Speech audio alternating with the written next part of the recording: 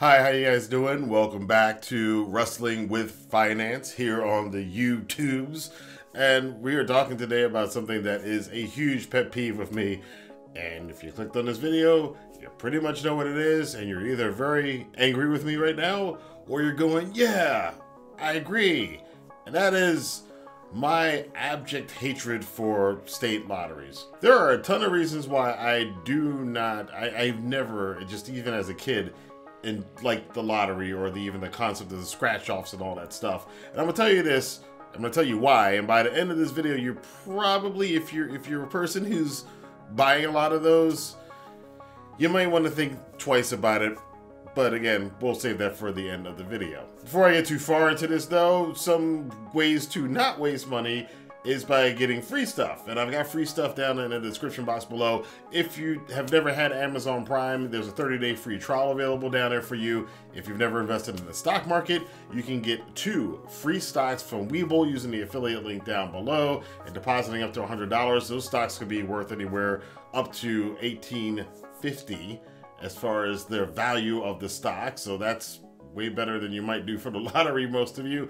And of course, if you're into crypto, you can try out my affiliate link for BlockFi and get crypto, get up to 6% interest per month compounded on your Bitcoin, Ethereum, and other coins as well. So definitely check out all those links down in the description box below and help yourself out to some free stuff. Now, on to the main topic here, which is mainly why I have this, the lottery, the concept of it, scratch offs, that whole thing really disturbs me. And I think it kind of stemmed, I do remember as a kid when, you know, my parents would take me around, or I would go when I was older and I would get on my bike. Back when kids used to be able to do this, you would get on your bike and you go to like the corner store or the Highs or whatever, you know, to buy magazines. Because again, that's what we did back in the day, you know, comic books and all that kind of stuff. So you go there, or play the video game cabinet, and when you go there, and you'd always see the people obsessively standing in line buying lottery tickets, lottery tickets, lottery tickets, lottery tickets, and more lottery tickets. And very early on, I understood what the lottery was, and I always thought it was like, that just seems like a waste of money if you're doing it seriously. It's outside of it, like just a passive thing, like, you know, just like gambling. Like somebody goes to Vegas for a weekend, but they don't do it every single day, all the time. Those people I kind of worry about. And the real thing that kind of bothers me about it is that the people that spend the most on the lottery, which is essentially a tax, if you really think about it, because the money's going to the government, but the people that spend the most on it are the people who have the least amount of money. It's usually working class people who are making around $20, $30, $40, $50,000 a year. And above that, they're the ones who are spending a higher percentage of their income on buying scratch-offs and lottery tickets and lotto tickets than people with higher incomes. So many people have said that the state lotteries are effectively just another tax on the poor. And that really is what it is. They've just kind of tricked you into doing it. Think about it. You are paying, if you're a person, and there's a lot of people I know, they do this every Friday. They go to the gas station, they go to wherever, and they sit there and they fill out all this stuff. They spend like a good long period of time filling out Keno tickets. They buy all these scratch offs and scratch them off, and they go out to the counter, and they're just like hunkered by the counter next to the poor clerk who's got to run their tickets and run them real fast. And come on, hurry up. And you know, they got other customers, but the other customers can't get served because this person's got a whole stack of scratch offs that they want to have checked. And which is another reason why I don't like it. But the main reason I don't like it though is that person, again, when you see them, they're typically a person, they're typically older, and they typically don't have a lot of money, and they're hoping to get rich quick. And this goes to my overall, and I'll do another video about this in the future, but my abhorrence for get rich quick schemes and all those gurus on YouTube that are telling you, just follow my free course and just click on the link down below and you'll be able to pay $97 and do this thing that probably wasn't going to work, but I guarantee you it'll work for you. I mean, it's kind of the same thing with the lottery. Now, of course, somebody has to win the lottery. So for that one person out of 1.5 million who actually wins the big jackpot, and we'll talk about what happens with that later on, most everybody else, you might be lucky if you break even on it. And I live here in Baltimore, Maryland, and they started the $30 ticket thing, which I think they got from Massachusetts. And the $30, so it's a giant $30 scratch off that a lot more people are buying or started buying. And the funny thing about it is when you actually look at the numbers, people are buying more of those because the chances of you winning are better than like the $1 and $2 tickets. But at the same time, the house always wins. And the deceptive thing about it is that you'll pay a $30 ticket and you might get the $30 back and you go, ooh, and it feels like big and that's the allure of having these larger cost tickets is that, oh, I got $30 back. That's a lot of money, but you spend $30. So you're even. So you're going to take that $30 and you're going to spend it again. And the next time you might not win. Okay, let me try it again. Next time you might not win. All right, let me try it again. Oh, I won $40 this time. Oh, and then you feel like mentally you feel like you're ahead, but you're really behind. In fact, the estimate is that for every $30 that you're spending on tickets, you may maximum make $24 back out of it. So, you know, that's a rate that any house is going to take all day long. That's a $6 profit, basically, essentially, when you average it out for every $30 ticket that they sell. The percentages are worse, of course, for the $1 and $2 tickets and the $5 tickets and the three number draw and the 4-number draw and a Powerball and all this other stuff. Again, essentially, for the average person, you may win back a little bit to keep you in the game, but overall, you're ultimately losing money. And if you're a person who doesn't have a lot of money, that's not really a good thing to do. But yet again, especially in my experience in my life, it's always the people who don't have a lot of money who are spending the most on these tickets, which, you know, I'm not going to quite go to. That's the reason why they're still poor, but bad money habits are the reason why they're poor. It's not just a lottery thing. There's a lot of bad money habits. And that's not the only reason why people are poor, because there's a lot of other circumstances and issues, and we can get into that. That's a whole political issue. But for the most part, your ability to climb out of the hole that you may already be in is severely lessened when you continue to do bad money habits like this, expecting to get rich quick. You got to get that kind of out of your head if you're a person that does that. If you make like $15,000, $20,000, $30,000 a year and you're not really doing well, you kind of struggling to pay the rent and everything else. So you got like a whole bunch of court fines that you have to pay off that you're trying to hide from the government so they don't find you to come do it.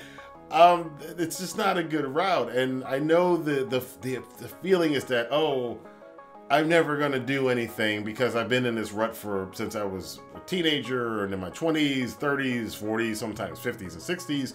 I'm never going to actually make anything more than like the $35,000 at these low-level jobs that I'm doing. So this is my only way to actually, make any real money. And they sit and they dream about it and everything else. And it's really sad and depressing. And the reason why I don't like it is it takes advantage of people's sadness, and not only does it not give them any hope to get out of it on their own, but it also kind of keeps them at that level, feeding back into the system that very well is part of the reason why they're in there in the first place. By comparison, say, like, I think they said the average American spend, the rates vary. It's anywhere from $180 a month to, $1,000 a year or whatever. But just say you spent let's just say it's $1,500 a year that you spend on scratch-offs, lottery tickets, lotto, etc., etc.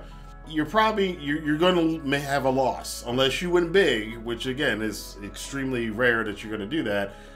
You're still going to be at a loss with that money. Whereas even though there is no guarantee with what I talk about on this channel about investing in real estate or investing in stocks, investing in bonds, money market accounts, cryptocurrency, whatever it is, there's no guarantee on that. But for the last 40 years, the line's been going up, and at some point in time it's going to go down. But the chances of it being as bad as your rate of return from the lottery it's not even close.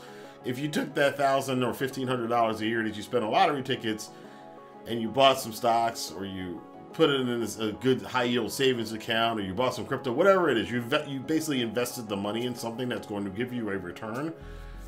or more likely to give you a return, you probably could wind up with a hell of a lot more money. I think after, they say like after 30 years at that rate, you would, you know, that money would be worth like $12,000. That $1,500 would be worth $12,000, whereas opposed to basically almost having nothing, or maybe you won a $300 scratch off one time, but you still spent $1,500 for the year. So at the end of the day, what do you want? I know the lottery one is the instant gratification and the thrill and of the gambling and everything else, but ultimately, if you don't have a lot of money, maybe you need to think about doing the investing thing over the gambling thing.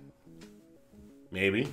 And if that wasn't enough to kind of really kind of turn you off to the idea, here's another one that's kind of bad, is that even a lot of the people that win, and I'm sure a lot of you've heard the story, a lot of people that win big on the lottery in the scratch-off game, within a few years wind up losing all the money because they still have bad spending habits. And you've heard of this. You've heard of celebrities that have gone through this. Infamously, MC Hammer, Mike Tyson, and people like that have had a lot of money and then somehow blew it all. And to us, the average people, the normal people in the world, it's like, you had $500 million. How did you blow $500 million in a couple of years?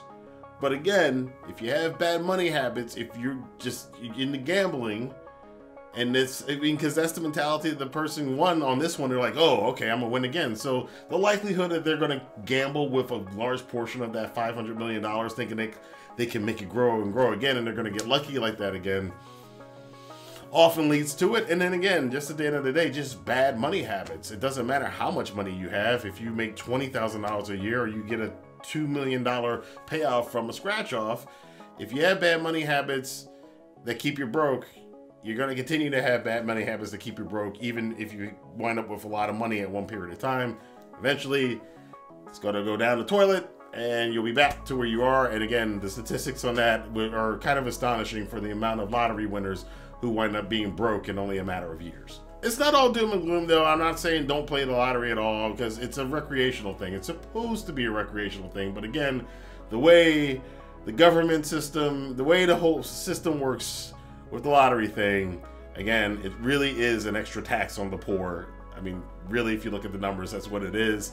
It's just another way to collect tax, but it's a way to collect, it's a way for the government to collect tax by getting you wanting to pay it, which is an ingenious idea from the government, but because it affects people who don't have the money to begin with, that's what kind of bothers me about it. But I am just one person. You don't have to agree with me or not agree with me, but I do think if you are a logical person thinking about this without emotion and what I just showed you and talked to you about, you might think twice about spending so much money on the lottery. And I mean, again, like I said, it doesn't mean that you have to stop playing the lottery. I mean, say if you spend $10 a week on the lottery, maybe just start out with saying instead of the whole $10 going to scratch-offs, maybe I'll buy $5 of scratch-offs, and I'll take the other $5 and I'll go and invest it in something on one of these apps that are so easy to get today. I mean, again, you can do it on Cash App, for God's sakes. So maybe put $5 in the Cash App and $5 into the scratch-off, and then over time, see which one comes out better for you after a couple years, and go with that one. But that's our personal finance video for this week. Thank you guys for checking out Wrestling with Finance here on YouTube. If you like this video, you can go take a coin and go scratch off that like button down, and while you're there, scratch off the subscription button, and you might as well get the bell at the same time and just knock them all out in a row, and it'll let you know when I have new videos up. It'll keep you subscribed to the channel, and it definitely helps out the channel and the video be seen by more people who probably could use this advice. Definitely share it with those people as well. Anyway, thank you guys for watching the video. I will see you guys next time here for more financial news, tips, and countdowns here on Wrestling with Finance. Have a good day.